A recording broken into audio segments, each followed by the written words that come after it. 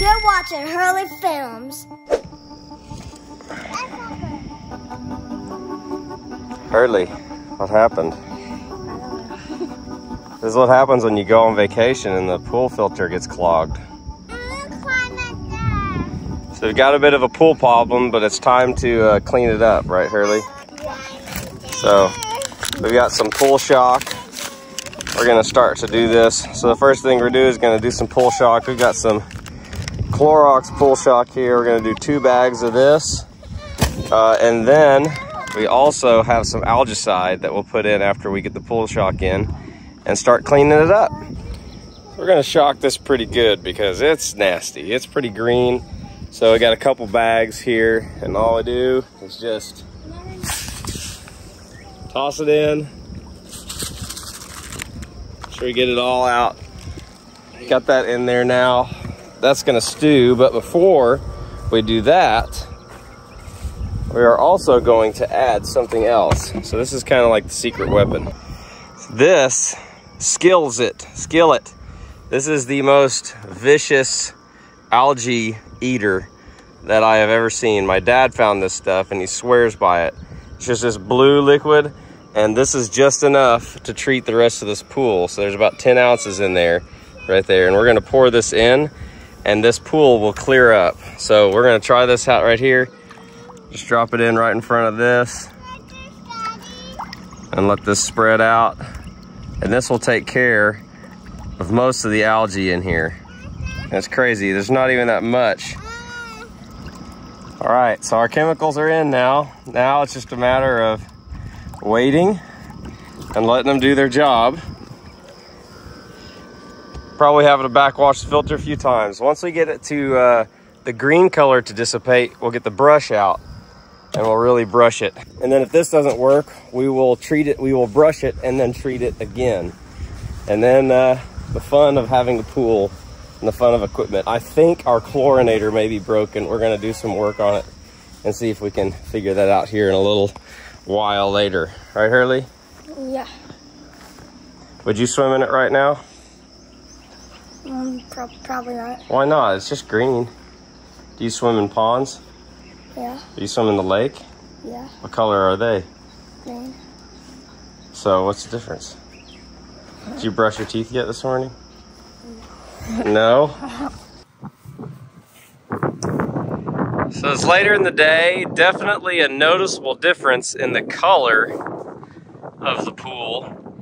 It's not as green, you know, it's becoming a little bit more blue. That's because the algae is starting to die off, and you can tell, especially out here in the center, where that's starting to really happen. So we're gonna get the brush. We bought a new brush. We're gonna get it on this pole and really brush the bottom really good and stir all of this up. And that will help get a lot of this moving. I also discovered that this pool chlorinator has stopped working again. This INTEX QS 1200. And I've contacted the company and I have had no response as of yet. So we will see on that. I am going to try and replace this GFCI head because it is not functioning anymore. This is the same thing that happened to the last one that I had, and I replaced this head and the chlorinator still did not work. So if that's the case, I would officially not recommend buying these INTEX saltwater chlorinators unless you are just willing to buy one every single year.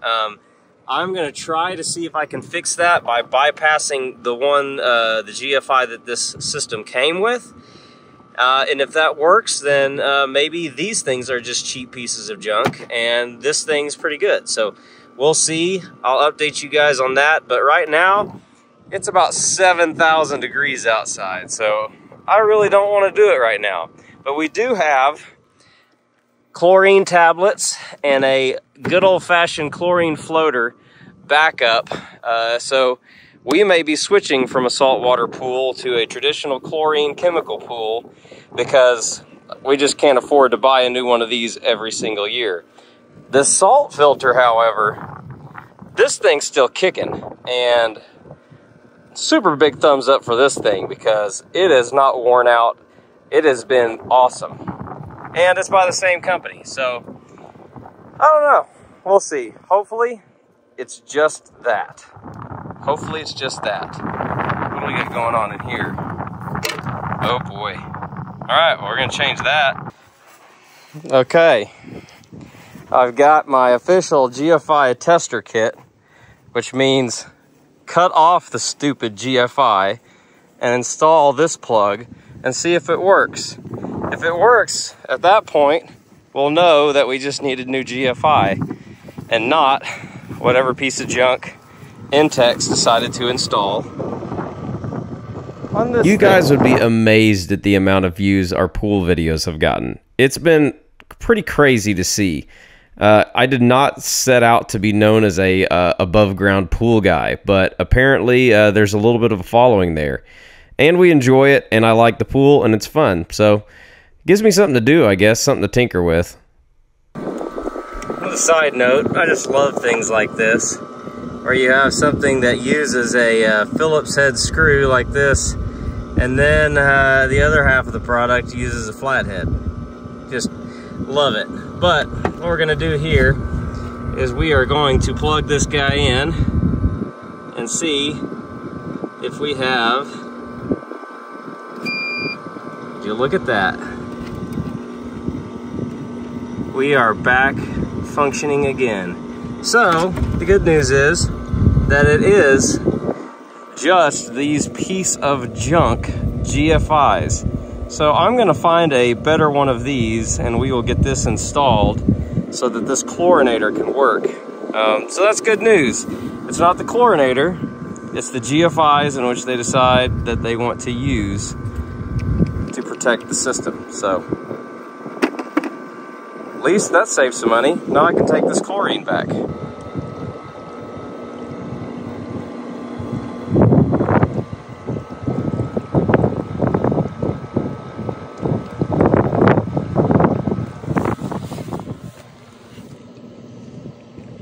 Pumping chlorine. That's what we want to see. That's how we know we're getting back to some good results right there. Look at that. That's good stuff there. We'll have this pool back crystal clear. Crystal clear in no time.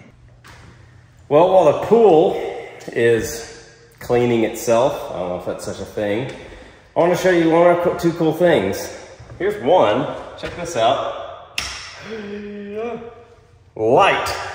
So starting to put up light fixtures. That's where I'm at. So I'm up in the bonus room, the giant awesome playroom / youth room / movie night room / family room. It's gonna be party central up here. But on this ridge beam, all down the line, we're gonna have 3 fans. So I've installed one down on the end. I've installed half of another one, and then I've got the last one to do right here. So I'm going to be working on that, and I thought I would set up the time-lapse camera and let you watch me put these last couple fans in. And then, once I get these in, I'll take you downstairs and show you what else has happened since we last saw you. Speaking of tinkering, fans, installing fans. This is one of the ways that my electrician told me, hey, you can save a lot of money if you would just avoid letting, or if you would help us avoid doing fan installs. And so I've done a lot of fans before, and I thought, you know, this is not a big deal. And we didn't have a ton of, we had a lot of fans, but it's not a big deal. It's something that helps us save some money, and it gives another thing to do. But we are nearing that phase of house construction where you are starting to do just about everything yourself. It's the last push towards the finish line, and we're tired, I can tell you that much. So some of the electric is not done yet, but all 3 fans are in, and all of the lights in this room are completely hung, with the exception of the vanity light that has to go in there, and we might be able to get done with that today too. Well, let's take this junk downstairs because Casey wants to install something else. Yeah, the big fan. The big fan that goes over here. But look at that. It's kind of not a very dramatic reveal, but there it is. So far, all the lights.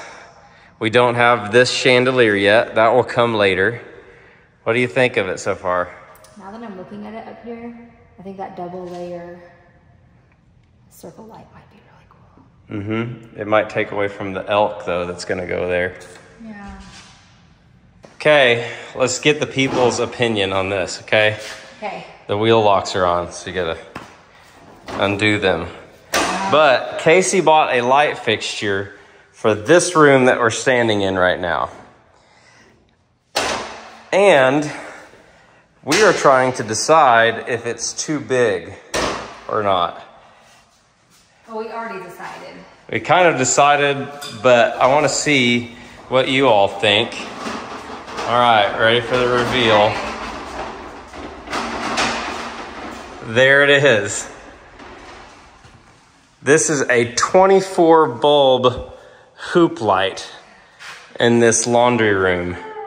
4 feet diameter, 24 bulbs at 60 watts each. So this is kind of like what it looks like when Jesus comes back. Golly!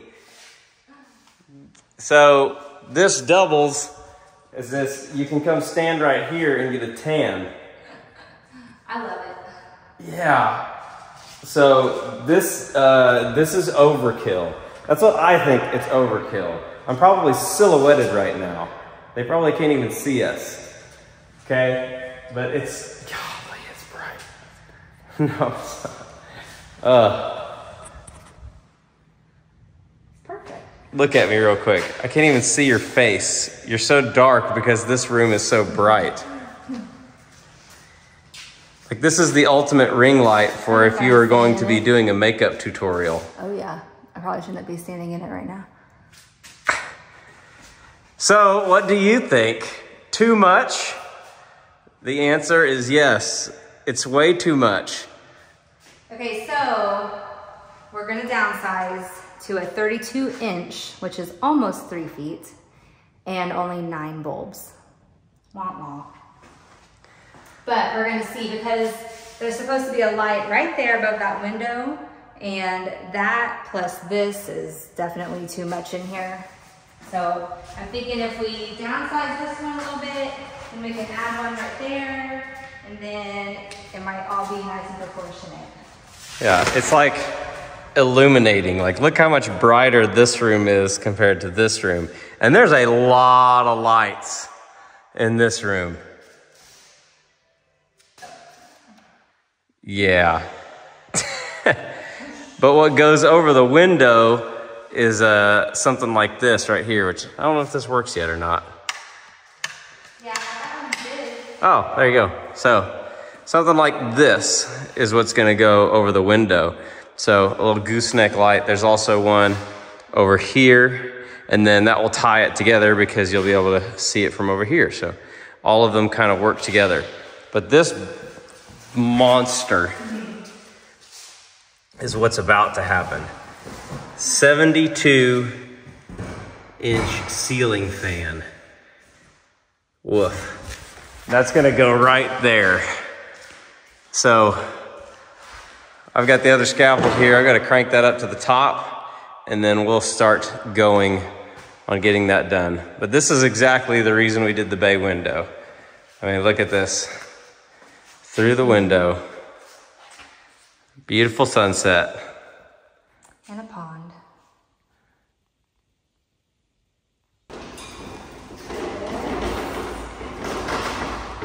Right here? It's gotta be close. I don't know. I don't know if we can make that.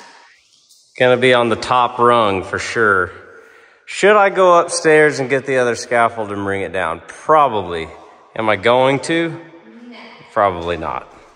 It seems like the longer we go in life, the more tired we're getting. And I don't know if that's just because we've got 3 kids now and we get progressively more busy and there's just lots going on, including the house. It's just one of those things, I guess. Casey and I keep telling each other that, you know, this is just a phase. This is just a phase. And it's true. You know, we didn't set out to build a house twice, but this is the cards that we've been dealt, and this is the story God is telling with our life. So we're just trying to walk in it. So we've encountered a little bit of a problem. So we've got a hot wire here, and then our black is not. But then when Casey flips the switch, this one becomes hot and this one does not. So this is supposed to be the fan's control, and this is supposed to be the light's control. Obviously one switch doesn't need to do both of them, so we're gonna have to figure this out before we work on it anymore tonight, because I don't really want to get electrocuted, especially like this. Come with me and you'll be in a world of OSHA violations. So that's a minor setback. Didn't get to put the big fan up like we wanted to. However, we do have one other thing that we have to do, which Casey and I are going back upstairs because we have a vanity light upstairs like I was talking about that we're gonna go try to put up now and see if we can do it. It is dark up here because like earlier, the power wasn't on. We do have the light in the corner, and apparently the bathroom light works. So that's a good thing. I don't know where the switch is. Right there.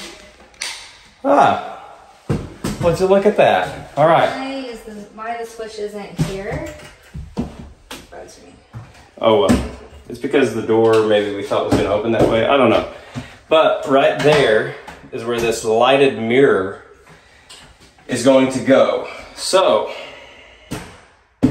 we're gonna set the camera up and see if we can't get that installed. Casey's gonna do this one all by herself. Why'd you laugh? The Bible says that His word is a lamp unto my feet and a light into my path. And that idea of a lamp is super interesting to think about. So what's cool about this is the back of this mirror has a rail on it. So the back of this rail is, I mean, it could go in any orientation it can. Like this is how we're gonna hang it, like this. But what's cool about this is this came with some little cleats. So these little cleats go on the wall, just like this. And then what happens is the mirror is going to set up inside of them. So it will literally hang on those cleats, just like this. So we just have to install these on the wall just like that, level it, make sure it's good to go, and then all we gotta do is hang the mirror, just like this, and it's done. I love stuff like this. This makes things easy. Somebody used their brain. You know what makes it even easier? When the little cleats have a level attached. Some of them do. These holes look like they're gonna be 29 1/4. So 5 inches up, because we've got an inch for the countertop, and then 4-inch backsplash, so 5 inches. And then this mirror is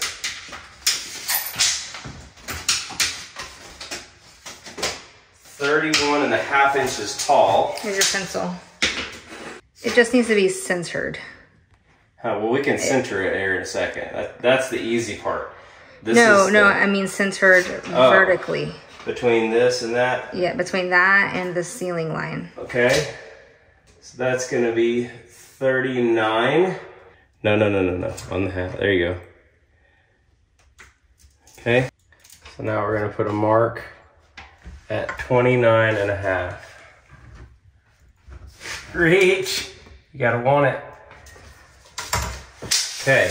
I notice immediately that, you know, it says lamp, not giant flashlight that allows you to see everything. This idea of a lamp is like an oil lamp, something that you would use at night to walk through a house. Something very small that doesn't allow you to see the whole picture yet, but is just enough light for you to be able to continue forward.